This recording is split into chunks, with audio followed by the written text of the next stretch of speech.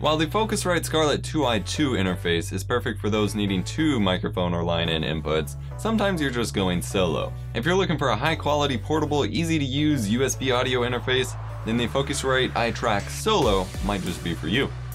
This video is brought to you by NeoSync, our partner in affordable web and game server hosting. With instant WordPress installation and quick domain transfers, Minecraft and Counter-Strike Go servers for cheap, they'll get your project up and running in no time at all. Click the screen to learn more.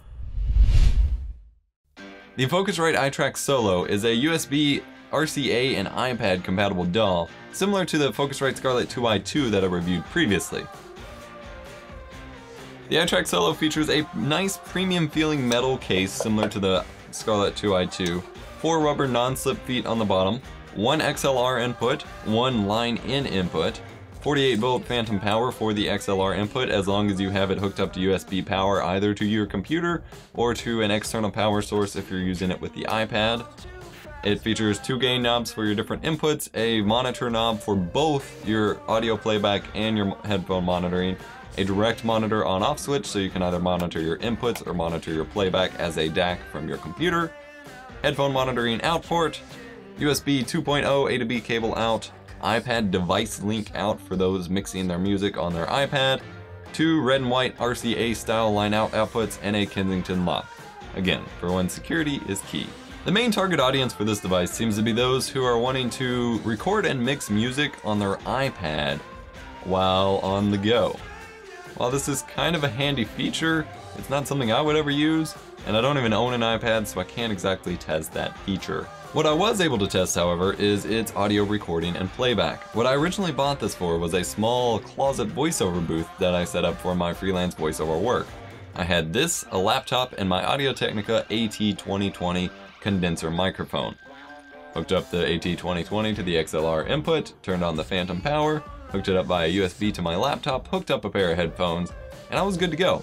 Even on a laptop, which obviously it should do fine on, but it recorded just fine, high quality recordings, very little background noise, especially with the amount of sound foam that I put up, and it was exactly what I needed, and it's perfect for that. If you just have a microphone or a microphone and line-in input that you need hooked up, just one and hooked up to your computer and something easy to use, this works great. The sheer ease of use for recording from this device, as well as the high quality audio, is what convinced me to purchase the Focusrite Scarlett 2i2 for my main setup, which I reviewed previously. It was literally plug and play, record, and you have very high quality, clean audio signals. I've battled with background noise, electrical circuit noise, hissing, etc. from many mixers and interfaces, so I was extremely happy to have finally found one that provided a much higher quality audio output.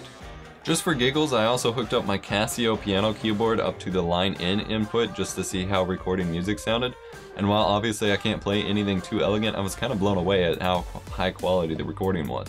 I'd hooked up my keyboard by USB, it has a USB interface, I hooked it up to line into my old mixers, and it always sounded kind of so-so. And here it sounded very beautiful. Like, I wouldn't have honestly guessed that it was an actual recording versus, you know, a recreation in software from this. It was pretty cool. Audio playback to use this as a DAC was pretty straightforward, just like the Scarlett 2i2. Hook it up by USB and set it as your default device, and audio would play back through it.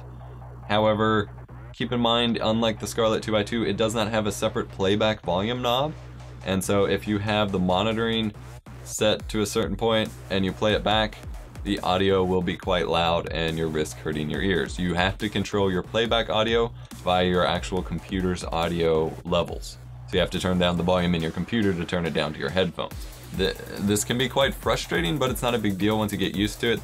There is a reason that there's volume control on your computer, even though 90% of the time it's always going to be at 100%. This is something you're going to want to use that for. But it's simply because it's smaller than the 2i2, and frankly there's not room for that kind of knob. I have a couple less positive things to say about this device, although not that many. The headphone jack for the 1/4 inch adapter feels very loose. Again, just like with the previous one, it does not cause any audio feedback or glitches or static or even noise when it's moving around, but it is still quite loose, whereas the line in feels completely tight and unmoving. I'm not sure why the same style jack feels different in different places, but it does. Again, not a big deal, but it makes me a bit uncomfortable thinking that if I would be pulling around on the cable a lot, I might cause some damage inside the device. However, treat your device responsibly and you should be okay.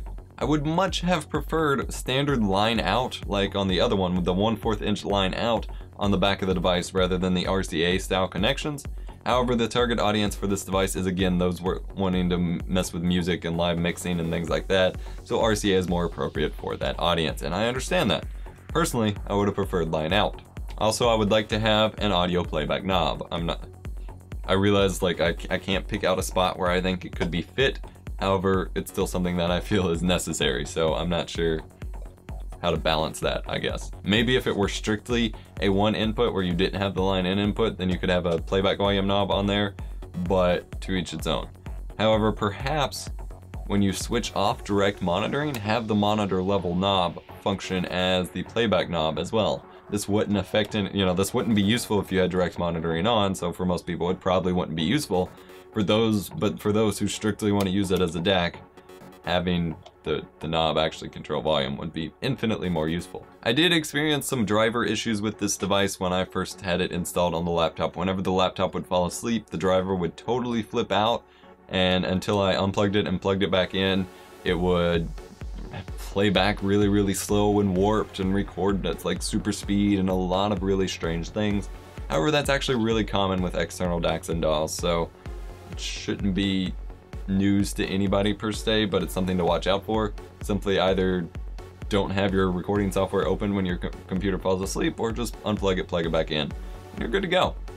Overall, the Focusrite iTrack Solo is an incredible, awesome, and affordable 1 to 2 input audio recording device that's going to provide you with high quality, clean recordings, whether you want to do a podcast, YouTube videos, or if you're looking to live mix music on your iPad for whatever reason, since that seems to be its target audience.